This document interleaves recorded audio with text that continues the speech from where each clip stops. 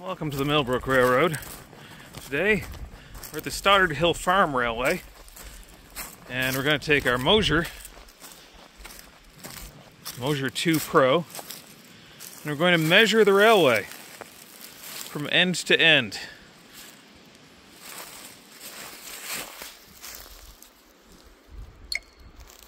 Alright, the Moasure 2 Pro has locked on to our beginning point. That's that little thing at the bottom of this stick. And we're going to walk down the railroad track here and see how much distance we can get. Moasure 2 Pro is a measuring device that relies on internal motion sensors, so you don't need a cell signal or anything like that to make your measurements, unlike with using GPS. On top of that, it measures in 3 dimensions and plots it all at once while you're measuring. You can take a look at it in the app afterwards, and I'll show you that at the end of the video.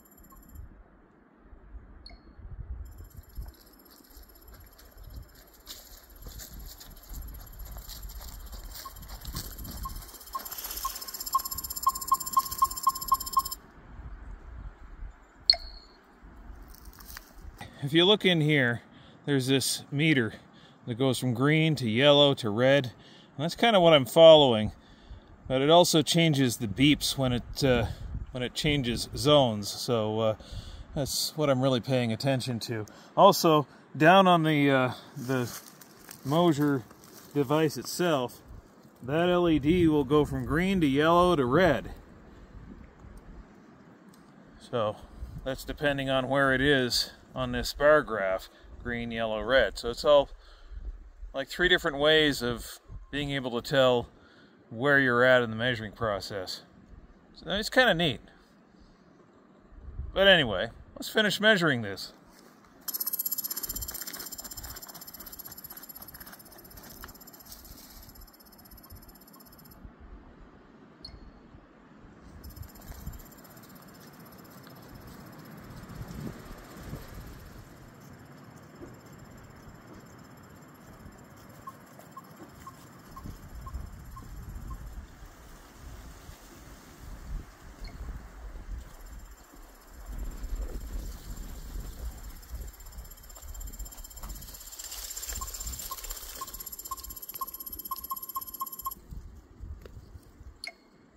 So the nice thing about the Moasure 2 Pro and all the Moasure products, they don't work on GPS, they work on motion sensors.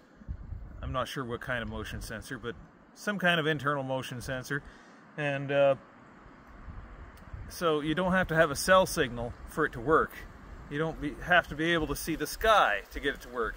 You can measure a tunnel if you want. It's kind of nice, actually, because I do a lot of measuring in the trees, and you don't always get a GPS signal in the trees, that's for sure. But always get a good measurement with the Moasure 2 Pro, as long as I'm operating it properly. Now, one of those things is you don't let it go all the way into the red too far or layer out. So you've got about 8 seconds to go from one measurement point to the next one. Now, when you're measuring with the Moasure, it's important to move briskly between points for the best accuracy. Also, try not to kick it against any rocks or, with your foot or anything like that. That will definitely affect your accuracy in a bad way. All right, so into track, and now we're getting out into the bush. Yep. Try to stay on the center of the roadbed. Yeah. We've got everything graded. It's just been a while since I was out here to clean it up.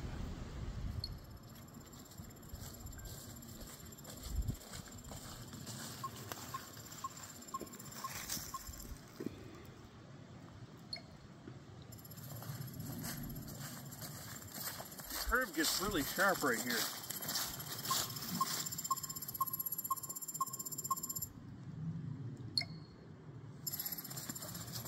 You wouldn't believe it, but a year ago this was clear.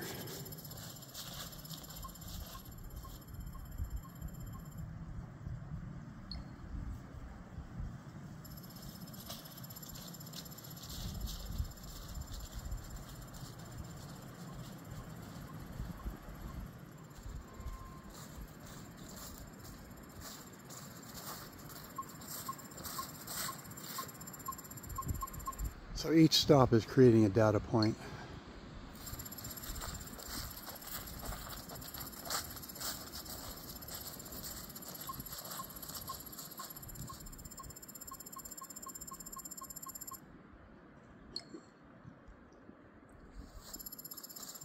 How far do you want me to go? Keep going.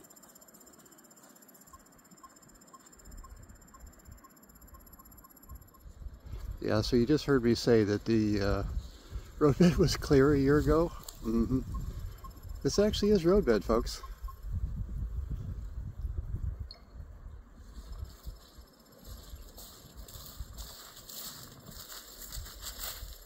I know I knocked all this stuff down in the spring.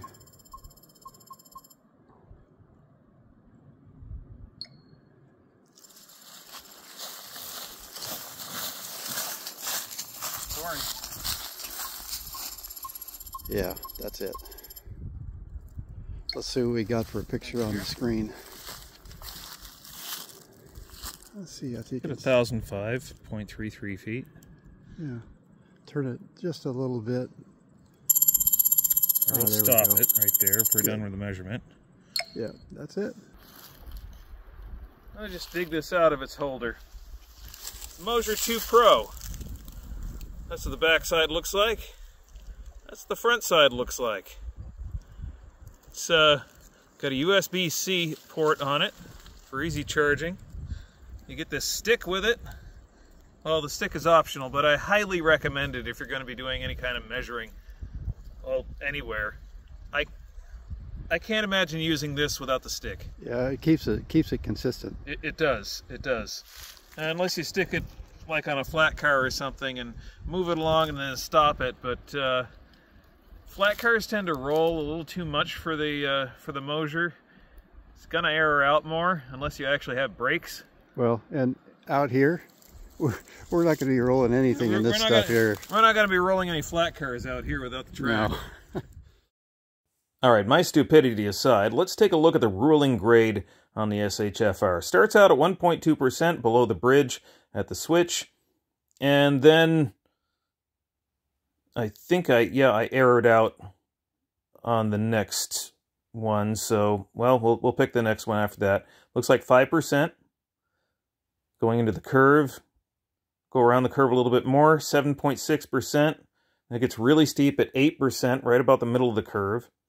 6.4% on the top end, 4%. And it levels off even more. I think it goes down to 1.2% beyond that, I think. Oh, I errored out on that one. All right, we'll go the next one up. We'll zoom in a little bit. 0.3. No, wait a minute. 2.5%. There we go. Well, there we go. That's quite a grade. And that's not even the whole railroad. That's just the steepest part of the grade. Let's take a look at what the overall rise is. Our rise is 22 feet. Yep. And 1,000 feet. So we go from the ballast tipple up to this point here is 22 feet. Rise. Difference in elevation. And so how long is the run? And the run is 1,000 feet. Yeah. 1,006.05 feet to be precise. Right. But who's counting at this point? So 22 feet of rise. Okay, my math is not that good in my head. Yeah. But somebody out there will figure it out. Yeah, yeah. It's variable. It varies a lot. Yeah. I hope you enjoyed this visit to the Stoddard Hill Farm Railway and measuring it. I also want to thank our sponsors, Moasure, for sponsoring today's video. If you'd like your own Moasure 2 Pro, follow the link below and enter my promo code right here on the screen, and that'll get you a discount on your next purchase of a Moasure 2 Pro or accessory. Thanks for watching. We'll see you in the next video.